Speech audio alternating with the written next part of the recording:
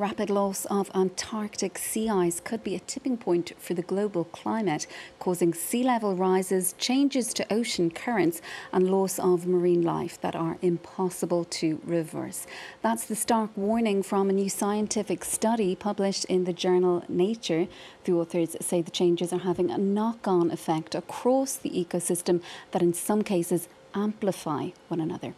Well, to discuss, we're joined now by glaciologist and ice sheet modeller Frank Pattyn. He's also chair of the Belgian National Committee on Arctic and Antarctic Research. Thanks so much for being with us. Firstly, explain, if you can, Frank, how exactly the authors of this report came to these conclusions and how big this decline in Antarctic sea ice is likely to actually be.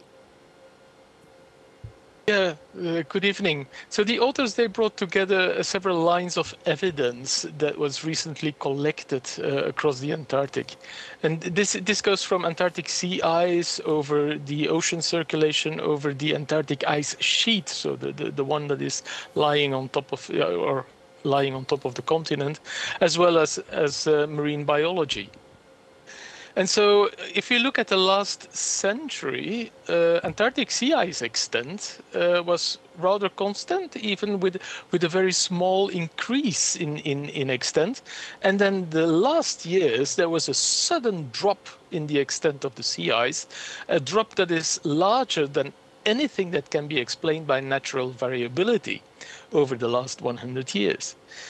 And one of the consequences of such a drop in sea ice is that, of course, when sea ice forms, it expels salt, and that creates denser waters that flow to the bottom. So now there is less salt expelled, less denser waters, and that has direct impact on the overturning circulation around the Antarctic. And the overturning circulation is important for the global climate.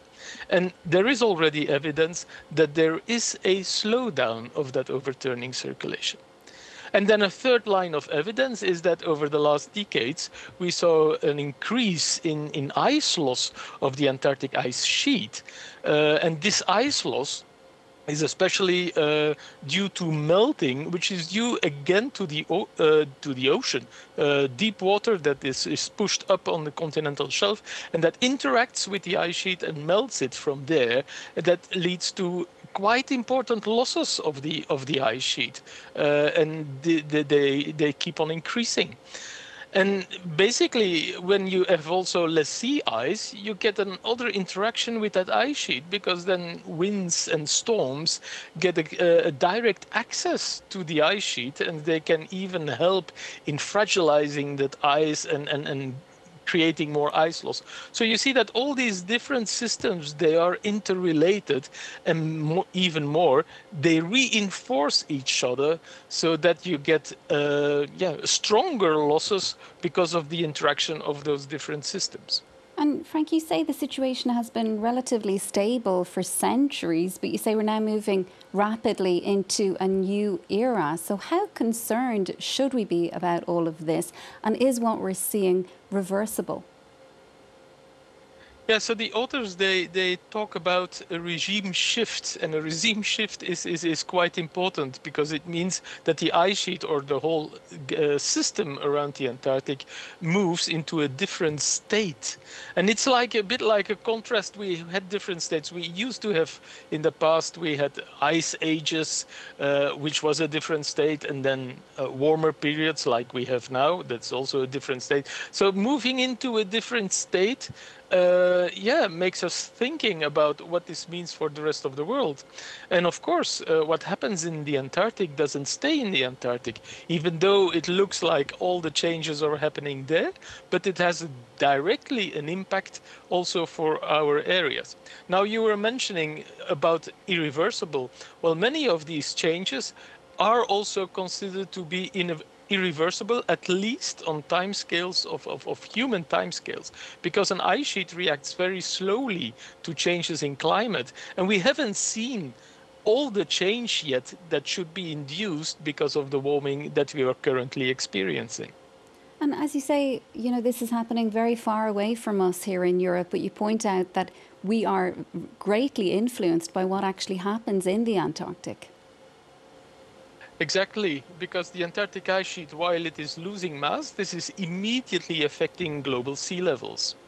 And this is especially from the Antarctic. If you have a loss in the Antarctic, the northern hemisphere is more impacted by those losses than the southern hemisphere. And this is because of the changes of mass around the globe.